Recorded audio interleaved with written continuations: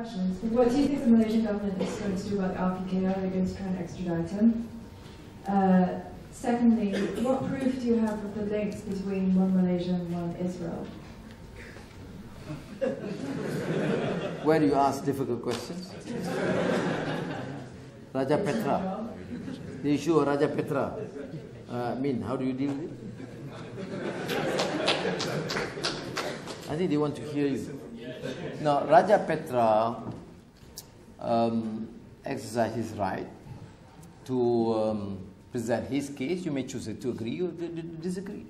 He has been strong in his views, but on one issue you cannot fault him, that he strongly believes in human rights and freedom and justice.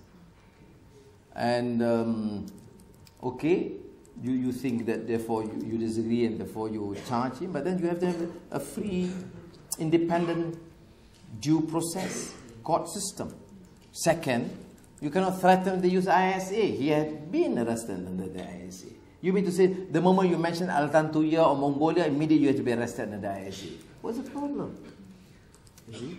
Why is, in the various campaigns in Malaysia, in the police will give a condition. You can say, but you cannot talk, you cannot mention Altantuya. Apa pula ni? It's okay you mention Mongolia. Pun tak boleh. So I said, no, okay, I'm going to talk about the economy of Mongolia compared to Malaysia. So, that's why we're sympathetic to Raja Petra. He's an asset to the nation. He is exercising his right. If we can ensure that the system is not blatantly corrupt and the judiciary is independent, there's no reason why Raja Petra cannot return. Okay. But you tell me, no, this is a country with rule of law. Law mana? Law hutan. So I think that's how I respond to the issue of RPK. Now, on the other issue, on this one Malaysia, one Israel, of course I have to articulate craft a proper response to this. But you must understand the context. What happened? I've been called a Jewish agent, all right? Because of my friendship with Jewish leaders, Bob Rubin, Madeleine Albright, Paul Wolfowitz, they happen to be Jews. There are things I agree with them. There's strong disagreement over the occupation of Iraq by the American forces. I disagreed with Paul Wolfowitz. So what is the problem? Did I pay them? Was I paid by them? No. The Pemuda UMNO chief, Rambau MP, the famous son-in-law, accused me of being appointed as chairman for the Foundation of the Future. This is an international foundation. And he said this was an appointment made by the World Bank President Paul Wolfowitz. It was a blatant lie. Yeah. But these people, they can lie with impunity. Then who appointed? It's the Foundation of the Future, Muassasah Mustaqbal, in Arabic. You don't ask me in Arabic, the few words I know. The Muassasah, the Foundation for the Future, was set up on the recommendation of foreign ministers of Europe, of Turkey, Qatar, Jordan, and some other countries, and the United States. The foreign ministers met, decided to form this Foundation for the Future to promote freedom and democracy, and recommended some names as in the board, including Sandra Day O'Connor, the very, prominent Supreme Court judge of the United States of America. Sandra Day O'Connor, a brilliant, remarkable lady, and my humble self as the chairman. Nothing to do with the World Bank. Nothing to do with the Jews. No. But you explain, do you think Utusan Malaysia is going to carry that?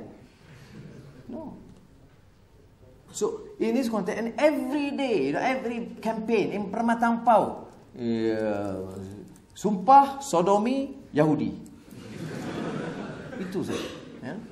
And so I then, when I saw it, my response to this, what was my response?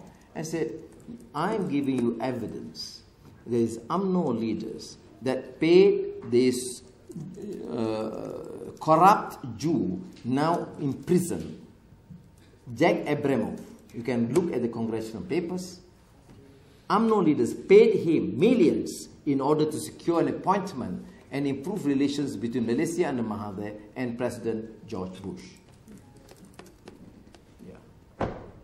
Then evidence? Yes. Finally, he was convicted. For what? For the work he did as a lobbyist and for cheating Red Indians. Because he took the Red Indian land, built a casino, and not paid. Money was not paid to the Red Indians. These are the type of Jews that happen to be their friends. They paid millions of dollars. Okay. Then that was what I said. Then I said you took APCO worldwide. APCO worldwide. Huh? Yeah, APCO, APCO. You Google, you find out. Okay, it's an American-based international consultant group. Yes, but who are the key players there? That include a former Israeli ambassador to the United States, a former Israeli ambassador to Germany. Now, I'm not against Jews per se, but there are Israeli ambassadors who are committed to a Zionist program, or vicious in the attack of the Palestinians, and supportive of an aggressive policy against the Palestinians. These are the APCO main players. In 1999, they were advisors to Ehud Barak. And one Israel was mooted. Or they say they are not involved. But it's a strange coincidence. One Israel, 1999. One Malaysia, 2009. 2009, Najib took this APCO, and they say they paid 20 million, I believe much more, to advise the Malaysian government, the Prime Minister in particular, in 2009. And another coincidence, one Malaysia. So I'm suggesting, now that you accuse me of being a Yahudi, pro-Yahudi, I'm saying, look, you explain this case. They want to refer me to a select committee so that I can be suspended as a member of parliament. Not easy, my dear friend. We'll have a debate if they do it. You know? I mean, this is not a game. You answer. Why is it that the UMNO suddenly becomes champion of APCO? They didn't even wait for APCO to explain. They became now champion of APCO. So I think we rest our case. All right?